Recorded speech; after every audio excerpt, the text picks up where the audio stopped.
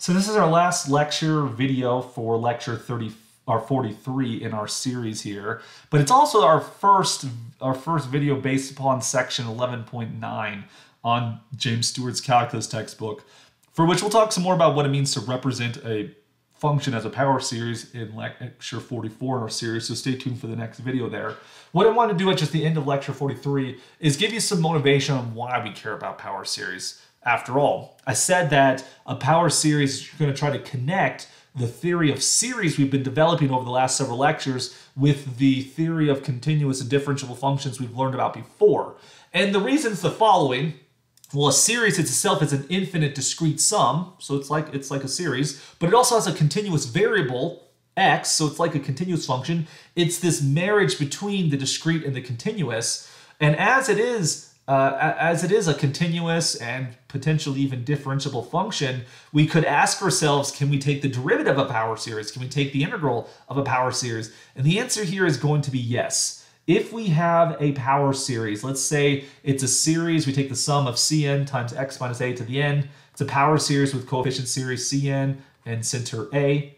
And let's suppose we know the radius of convergence is a positive number. It could be finite, it could be infinite, but it's not the case where the radius of convergence equals 0. Now, in that situation, a power series is in fact differentiable. And since it's differentiable, it actually means it's continuous. It'll be differentiable on its interval of convergence a minus r to a plus r. Now, it could be that the interval of convergence actually might have some brackets here, like something like this. We can't guarantee differentiability at this endpoint, but on the open interval a minus r to a plus r, we can always guarantee differentiability.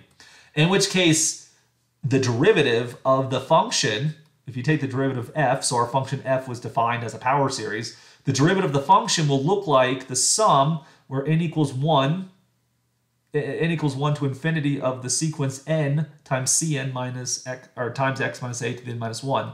Turns out that formula might seem kind of, well, where did it come from? But if you actually look at it step by step by step, this power series in a more expanded form looks like C0 plus C1 times x minus a plus C2 times x minus a squared, etc. When we take the derivative of this thing, the derivative of a constant, it's goner, it's dead, it's gone here. The derivative of C1 times x minus a, the x minus a will disappear, so we get C1. That's actually why the derivative starts at 1. The constant term, which is n equals 0, will disappear when you take the derivative. Then the next term, you're going to get 2 times C2 times x minus a. Then the next term would look like 3C3 times x minus a squared, and this pattern would continue onward, right? And so when you look at, kind of ignore the Cn for a moment, when you look at just this term right here, n times x minus a to the n minus a, that's just the power rule, right? You know, if you're being confused by the x equals a there, just consider the derivative of Cn times x to the n, right? Well, this is just going to look like, if we take the derivative of this thing, you're going to get Cn, because it doesn't depend on x at all, n times x to the n minus 1. And so the idea here is that a power series is essentially just an infinite polynomial. And how do we take the derivative of polynomials? We go term by term, term by term, term by term, and we apply the power rule term by term by term. That's how we get the derivative of a polynomial. And so turns out that's how it's going to work for power series as well. Now there is sort of issues of convergence going on here, like why are we justified in using linearity at the infinite stage? Well, we can get in some talks about like uniform convergence and things like that, but that kind of takes us beyond the scope of calculus 2 here. We can take the derivative of a power series term by term by term, just like we do polynomials. And that also applies for antiderivatives as well. If we were to take the antiderivative of this function right here, well, there's going to be some constant terms, so we're going to write that first, c plus, and then the original constant term c0 becomes c0 times x minus a. Then the next one would look like c1 times x minus a squared over 2. The next one would look like c2 times x minus a cubed over 3. You just basically just raise the power by 1. And that's exactly what this formula is doing right here. You have your plus c, your constant, and then you're going from 0 to infinity, you're going to get your coefficient sequence divided by n plus 1, and then x minus a will be raised to the n plus 1 power as well. So you just apply the antiderivative power rule term by term over the entire infinite series, and that's how we take the antiderivative of a power series. So let's look at an example of such a thing. So notice we have this function f of x equals the series. It's defined as a power series. N equals 0 to infinity. We take the sum of negative 2x to the nth power over 3 to the n. And so we want to take the derivative of this thing, and we want to take the antiderivative of this thing. So be aware that with f of x here, if we write it in slightly more expanded form, our sum n equals 0 to infinity, we get negative 2x to the n over 3 to the n. In expanded form, this thing's going to look like 1 minus 2/3 x plus 4/9 x squared plus, or I guess minus, excuse me, 8 over 27 x cubed. Then the next one, we're going to get a plus 16 over 81 x to the fourth. And then we get a minus 32 over 243 x to the fifth. And this pattern would continue indefinitely. It would continue on and on and on. So if we want to take the derivative of this thing, well, first of all, we should actually mention what is the radius of convergence here, because our derivative and integrals will only be defined on that interval of convergence, right? Going up to there. Now, with this one, we don't necessarily have to go through a full-blown ratio test to determine the radius of convergence, because honestly, we could rewrite this as, I'm actually going to do it like this. Get this right here. We could actually notice that this thing is a, what happened to my sum? This is a geometric, it's a geometric series. And so it actually looks like negative 2x over 3 to the n. And so as it's a geometric series, it'll be convergent so long as our ratio r is less than 1. Well, that just means that the absolute value of negative 2x over 3 is less than 1, which of course tells us that 2/3 times the absolute value of x is less than 1. And multiplying both sides by 3/2, we see that the absolute value of x needs to be less than 3 over 2. So this is our radius of convergence right here. The domains of our derivative and antiderivative here are going to be from negative 3/2 to positive 3/2. So this is our interval of convergence here, which this actually is the interval of convergence, but because we could plug in 3/2 and negative 3/2 and go from there, I'm not going to worry about that in this situation, because it turns out that the derivative and the antiderivative wouldn't be defined at those endpoints, even if the function was. So let's look at the derivative, right? So f prime of x.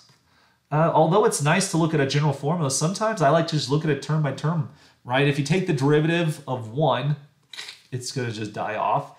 So we're going to get a negative 2/3. That's it. Plus, we're going to get 8/9 x minus 24 over 27 x squared. Plus, we're going to get 64 over 81 x cubed. And then finally, we're going to get negative 160 over 243 x to the fourth. It would keep on going, right? There's this infinite domino effect falling down here. But it's good to also write this as a general power series. The derivative of power series itself will be a power series. We have n equals 1, to infinity, and we're just going to get n times, well, what do we get here? N times the negative 2 over 3 to the nth is unaffected by this process, but x will drop by power to the n minus 1. So this does give us a general formula for the derivative, but we also could just look at it term by term by term, if that's sufficient for us. We could also do the antiderivative. What's the integral of f of x dx? We'll come back to the general case in just a moment. You're going to get a c plus a sum of some things as n equals 0 to infinity. But like I said, we'll come back to that in a second. If we do the antiderivative of the original function, you're going to get c plus x minus, let's see, x will raise to x squared. You have to divide by 2, so you get 1/3 right there. Then for the next term, 4/9 times x squared. That's going to give you x cubed, and you get 4 over 27. And then for the next term, you're going to get minus 8 over 81 x to the fourth. I can squeeze one more into here, right? We're going to get, sorry, what did I get 81 from? Back up here. We need to take, when we raise to the x to the fourth, we have to divide by 4. 8 divided by 4 is 2, so we get 2 over 27. That's our coefficient there. Then the next one, we're going to raise, taking the 16 over 81, x to the fourth. The x to the fourth will raise to the x to the fifth.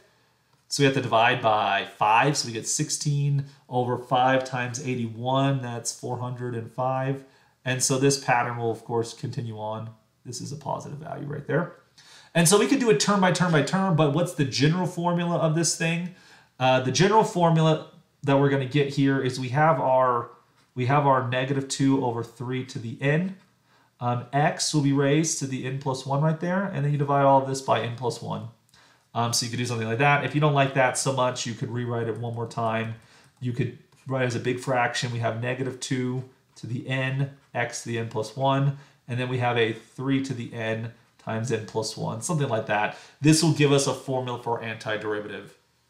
And so these two, the derivative and the antiderivative, are defined on this interval of convergence right there. So that's all there is to calculating the derivative or antiderivative of a power series. It's fairly simple. It's really just do it like it was a big polynomial. But it turns out that observation is actually a powerful one that helps us, well, in forthcoming lectures. We're going to see why it's important to be able to calculate the derivative and antiderivative of a power series. And stay tuned for that in our next lecture. As always, I do want to encourage anyone who's watching these videos, if you have any questions, please post your questions in the comments section here on YouTube. I'd be happy to answer any questions you have. If you learned something in this video, please push the like button. If you want to see more cool videos about mathematics, subscribe to get updates, or even still, you can put some comments down below and make some recommendations of things you'd like to learn about, and I'd be happy to make videos like that. Other than that, I'll see you next time, everyone. Keep on calculating. Bye.